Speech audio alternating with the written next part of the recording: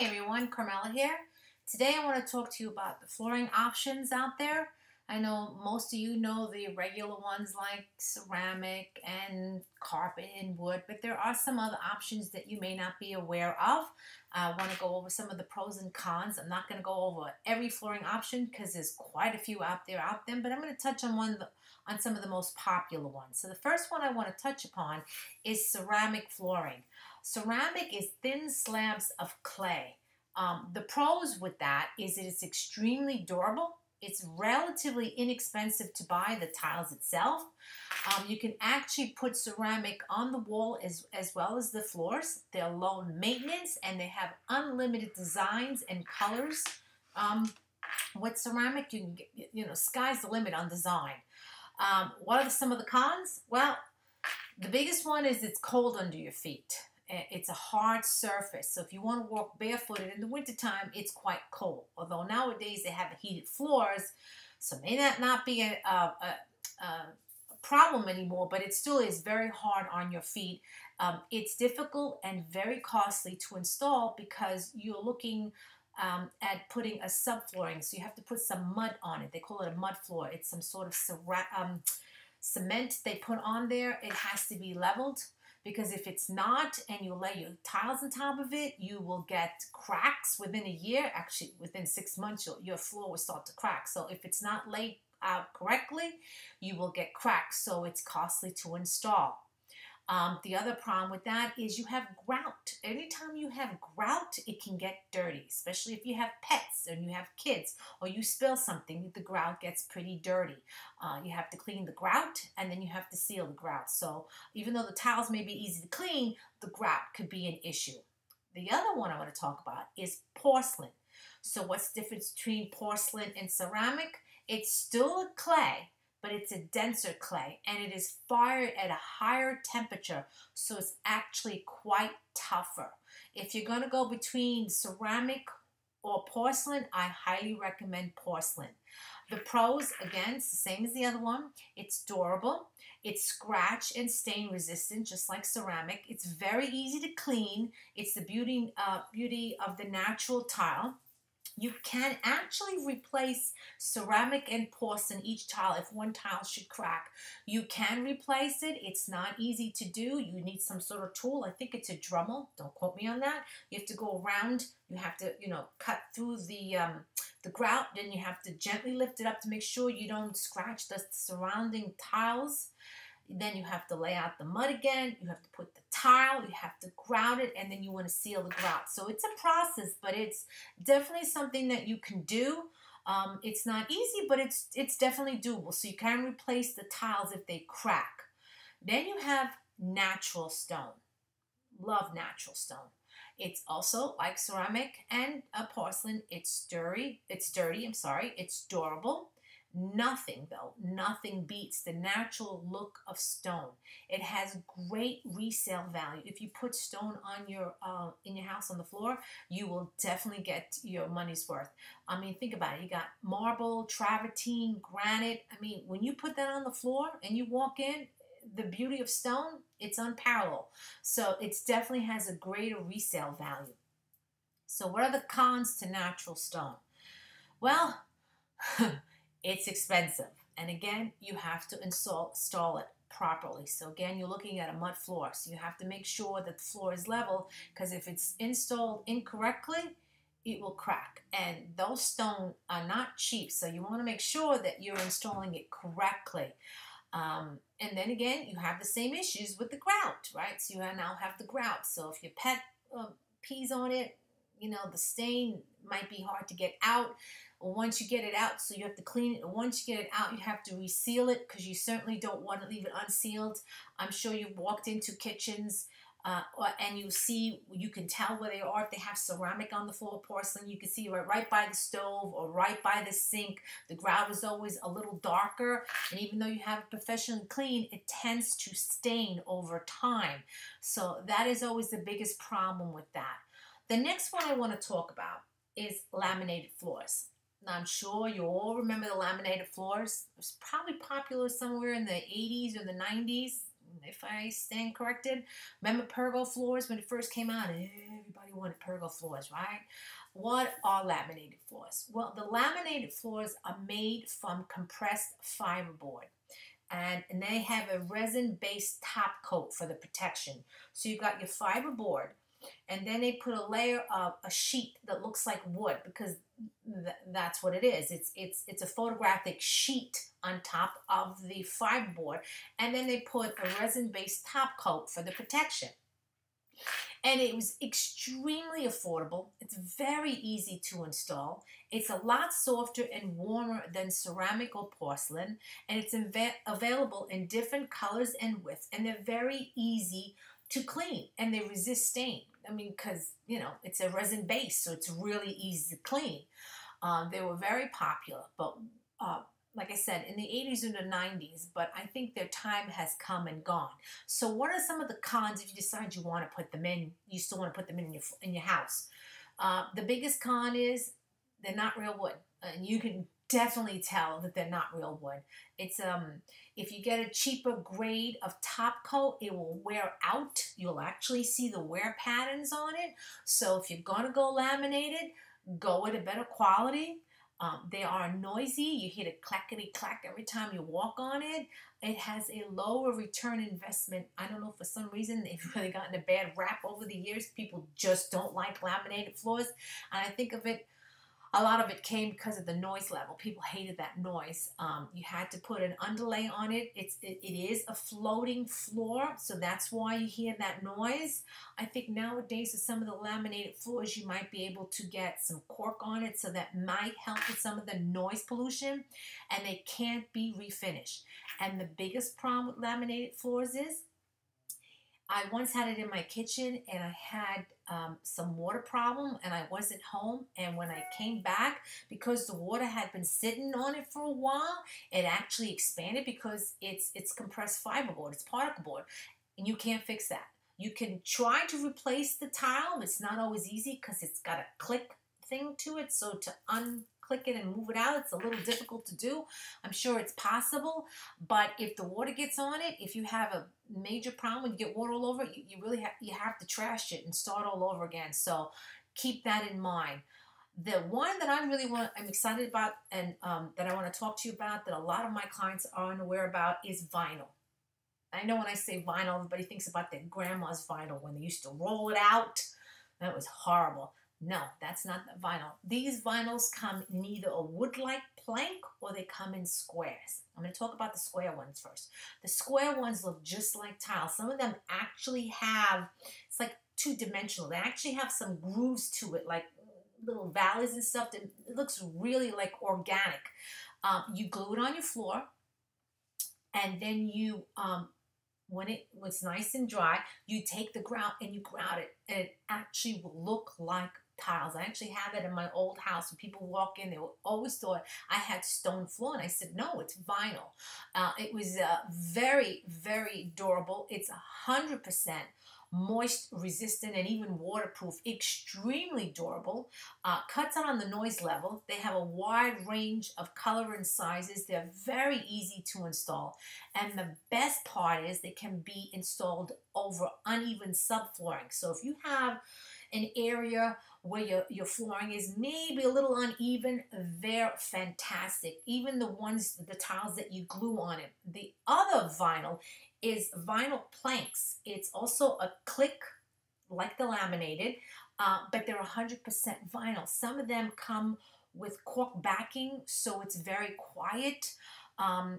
It's great for basements, if you have a basement, so you don't have to worry, and you get water in there sometimes, you don't have to worry about it. If you do get water, you just simply lift up the tiles, you let it dry, and put it back down. It is really a great product. It doesn't look cheap. Some of those vinyl tiles out there, I swear when you put them down, you won't know they're vinyl until you actually touch it. I personally have recommended to many of my clients. The last house that I worked on was a $1.5 million house in Roslyn, and we put vinyl in her basement, and it came out fabulous. They were very happy with it. So what are the cons with vinyl? And there are cons. It fades in direct sunlight. but then again, I'm pretty sure wood does that same thing. Ceramic won't, but definitely the wood will. Ooh, that's a tongue twister. It is not biodegradable. So if you're environmentally conscious, this is a product you probably won't like because it's not biodegradable. It's vinyl. It can be punctured by a sharp object, so you have to be very careful, but it's not as easy to do, but it can be punctured. And it doesn't always look like wood. The less expensive ones may not look like wood, so you can see it. So if you're going to go with vinyl, again, like anything else, go with a higher end. I think you'll be happier with that. The next one I want to talk to you about is carpet. Now, carpet is it can be either natural or man-made fibers. They either come in wool or man-made. So the pros to it is, of course, it's extremely soft on your feet. That's why they're so popular in the bedroom, because when people get up, they want to be able to get up on something that's warm and soft. You have lots of colors and patterns. You have your Loot, which is more of a commercial grade, and then you have just, the regular ones. And the tighter, denser carpet fibers will be much better because they'll wear better. Wool is extremely wear. You can extremely wearable. I guess you want to say that. It doesn't wear out. It has a long longevity to it. It's handmade, so it's handmade, so it can be costly. It's sound insulation, and it's carpet, if it's not wool, is relatively inexpensive. The con to it, well, it can stain. Even the ones that are stain resistant from, sorry about that, even the ones that are stain resistant from some Stain Master, if your dog pees on it or your cat pees on it, you might not be able to get the stain out. You're definitely going to have to worry about the odor on that, because once it's in there, it permeates, and even though you get it professionally cleaned, the smell may linger. Wool is beautiful. It wears, so you won't have that traffic pattern that you get from man-made carpet. I'm sure that when you walk into a room that has carpet, you can see the foot traffic. You know where the foot traffic is? That's man-made. You won't get that from wool. It has great longevity of it. It doesn't have what they call the crush resistance from that foot pattern. The one thing about wool is you have to worry about the stain. If you spill something on it, you almost have to get it professionally cleaned. You have to be very careful. You have to blot out the stain. You can't take water and wash it down. You have to be really careful with wool. But it also sheds. It has a tendency to shed when you first get it. It sheds a lot, which is a real pain in the neck. New Zealand is the best wool that you can purchase. It's more costly, but it really is the best wool you can buy out there. So keep that in mind when purchasing your carpet. Wool is generally an area rug. It's not something you want to put the wall-to-wall carpet. That's usually man-made fibers. You don't really want to do that with wool, because I'm thinking it's going to be astronomically expensive. So that's your pros and your cons for your carpet. The other thing I want to talk to you about is wood. You have engineered wood and you have regular wood. Regular wood is pretty much like this. I do happen to have a sample to show you, which is good. And it's just, one's click, one is not. Yeah, here we go. So it just kind of grates in here, like the laminated floors do the same thing. You can see it's nice and thick. So you're able to sand it down a few times. So if you like this color and then one year you decide, few years later, you don't want this color anymore, you want to change up the color, you can sand it down, restain it, refinish it. It's great. Nothing beats wood. It holds its value in the resale of your home. Unbelievable. Hardwood floors, when you list your house and you put hardwood floors, the buyers, they love that. So it definitely retains its value. It is really an easy product to clean. You just damp mop, wash it, you're done, you're good to go. I'm just trying to see all my notes here. Sound insulation. It's got great sound insulation, and let me just think. It's a great product, wood. There's more pros than there are cons, but here are the cons. If you've got animals, especially a dog, and their nails, they can definitely scratch it up. So every once in a while, you may have to refinish it, seal it, kind of thing. Maybe pull a coat of polyurethane because the dogs will scratch at it. If they pee and it if it sinks into the wood, sorry about that, you'll have a stain. It may not be easy to get out even when they sand it. It depends on how saturated it gets into the wood. It may be difficult for them to sand it out. So if your dog or your cat pees on it and you don't catch it right away, you definitely have an issue with that.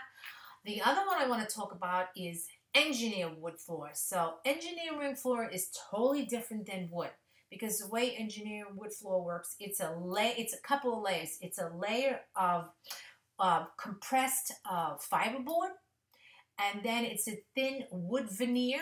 Now, here's the trick with that wood veneer. There's different thickness to it, I should say. Some of the engineered wood floors, you can refinish it. You should ask them.